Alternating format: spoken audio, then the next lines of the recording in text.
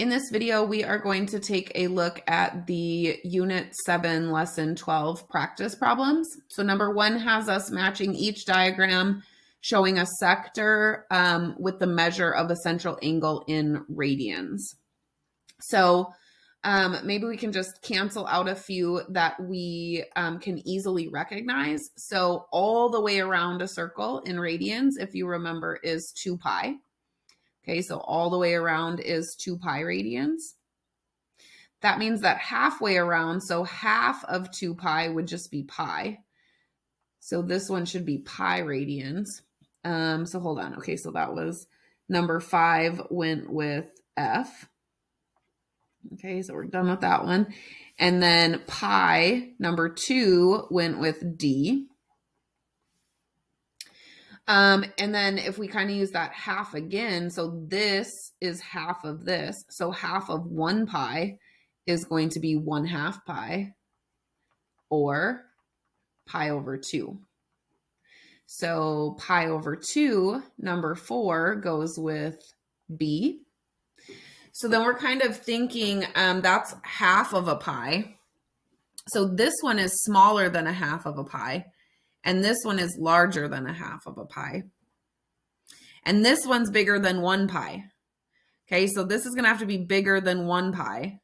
So let's look here and see if we see any that are bigger than 1 pi. So the fraction in front of it is bigger than 1. And so we do see that here, 3 over 2. 3 divided by 2 is 1.5 pi. So number 1 must go with E. So then let's take a look at these two leftovers. So number 3 says pi over 3, which another way to say that is 1/3 of pi. And then number 6 says 2 pi over 3, which another way to say that would be 2/3 of pi. So 2/3 pi and 1/3 pi, this one is bigger. So this has to go with C. This is smaller, this is bigger. So C is going to be the 2/3 pi.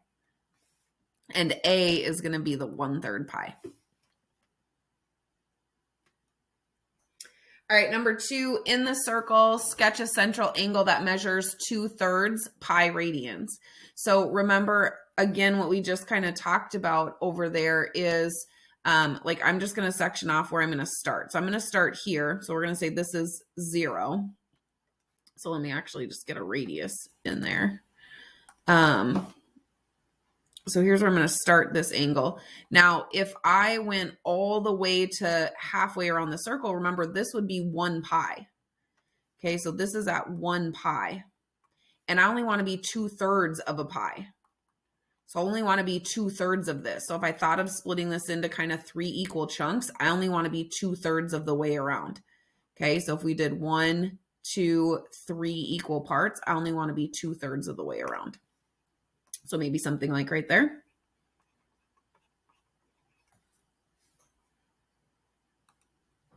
All right, in number 3, we've got angle AOC is has a radian measure. So angle AOC has a radian measure of 5 pi over 6. And then we have this little arc here. AB is a 2 pi arc length with a 12 radius. And we want to find the area of this shaded sector. So we can go ahead and use our definition of a radian, which is that a radian equals the arc length divided by the radius. So remember, our arc length is 5 pi over 6 equals, and I guess I already filled in the radius here, the arc length over 12. And so remember, this is going to be for this whole arc right here. And so we could solve for this arc length by just multiplying, cross multiplying. So just multiplying that 12 times 5 gives us 60 pi over 6 is our arc length. And 60 pi over 6 simplifies to 10 pi. So this is the length of this whole blue arc. Okay, that whole blue arc is 10 pi. So we could look at just the length of this portion, since that's what we're worried about. So this portion here would be 10 pi minus 2 pi. So this portion would just be 8 pi. So then we could look at comparing that portion to the total circumference, since this is arc length.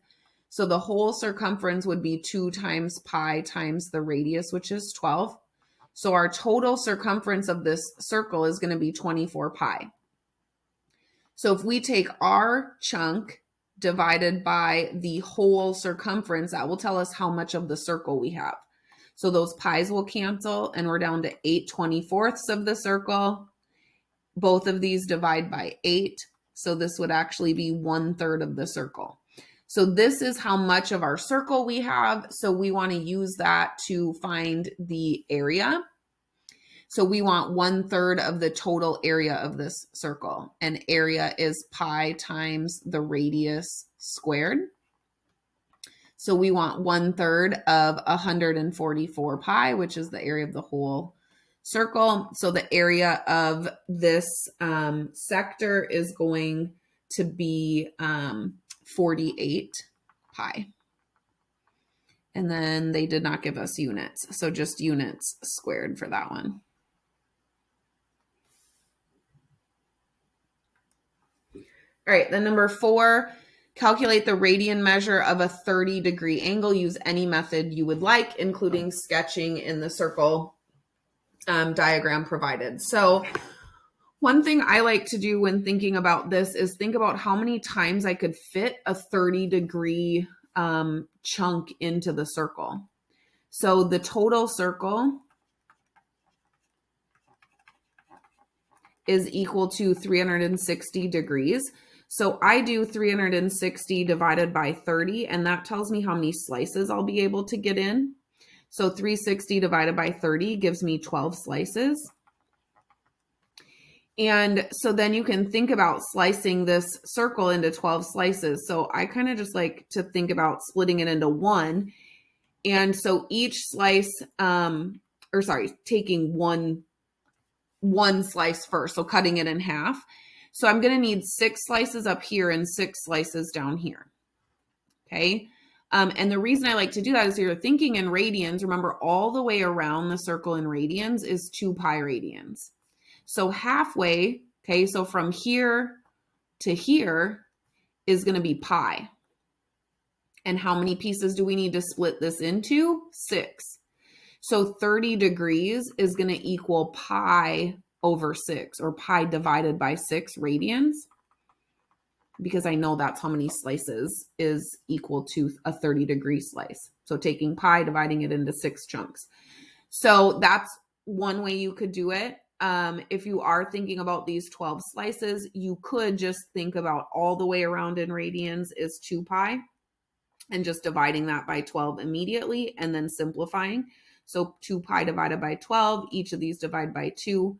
So you'd get 1 pi over 6, and you could have gotten to it that way as well. Lynn thinks that the central angle in circle A is congruent to the central angle in circle B. Do you agree with Lynn? Show your reasoning. So if we have an arc length, okay, which we have in both cases, and the radius, remember we can look at the radian by doing the arc length divided by the radius. So in this case, our arc length would be 4 pi and our radius is 12. Both of those divide by 4. And so 4 divided by 4 is 1. So we just get pi. And then 12 divided by 4 is 3. So this would be our angle measure in radians for circle A. Now we can do the same thing over here. Arc length, which is pi, divided by radius, which is 3. And we see that they are the exact same angle. All right, number 6, select all statements that are true here, given these 2 circles. So the sector in circle B has a larger area than the circle in sector A. I mean, that would make sense because the angle, not only is the angle larger, so this is a 60-degree chunk versus a 90-degree chunk. So this is a larger portion of the circle and the radius is larger. So without calculating it, you can tell that that's going to be bigger because the area of this one's going to be larger with a bigger radius, and you have 1/4 of the circle versus here 1/6. B, not taking into account the sectors, circle A and circle B are similar. Yes, all circles are similar. C, the fraction of the circumference taken up by the arc outlining circle A's sector. So the fraction of the circumference is smaller than the fraction of the circumference here. So this is 60 out of 360, that's 1/6, and this is 1/4. Plus you can see this is a smaller portion. Okay, this one doesn't go as far as this one did. Okay, so this is true. The ratio of the area of circle A's sector to its total is 1/6. So the ratio of the area, this area, to the total is 1/6. And that's true because it's a 60 out of 360 chunk, and that simplifies to a 6. The ratio of circle A's area to circle B's area, now we're comparing the two circles' areas, is 5/9. Well, that's the scale factor from B back to A, is a scale factor of 5/9. So when we start comparing areas with scale factors, remember areas are the scale factor squared. So this is going to be false.